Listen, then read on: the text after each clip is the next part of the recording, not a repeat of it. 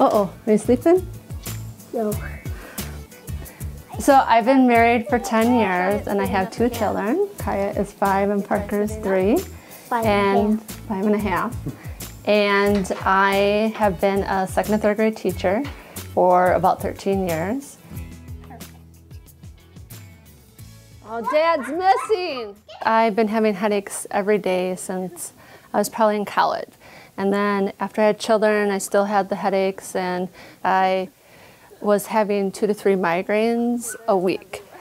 I really felt bad for my family because it just was miserable for them to have to deal with me with a migraine every single weekend, and that was no fun for them. She had already seen a chiropractor and seen physicians and had an MRI and probably a CAT scan.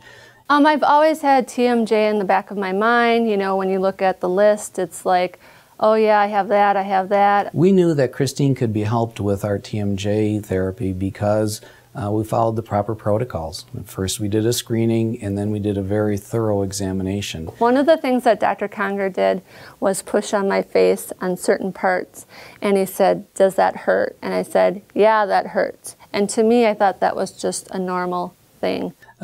Fortunately though, we were able to recognize her neuromuscular problem, her TMJ problem, and able to fit her with an orthotic, which she uses still today, and has greatly reduced all of her symptoms.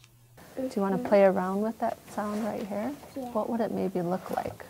After the first couple appointments, I started having less migraines, and I wasn't clenching as much, and my muscles weren't really stressed as much, and it was pretty exciting to have that feeling. You know, I always had a positive attitude in the classroom and with the kids, and now I can really feel good about being myself and being happy with them. It's made my life so much better, and it's a life-changing event.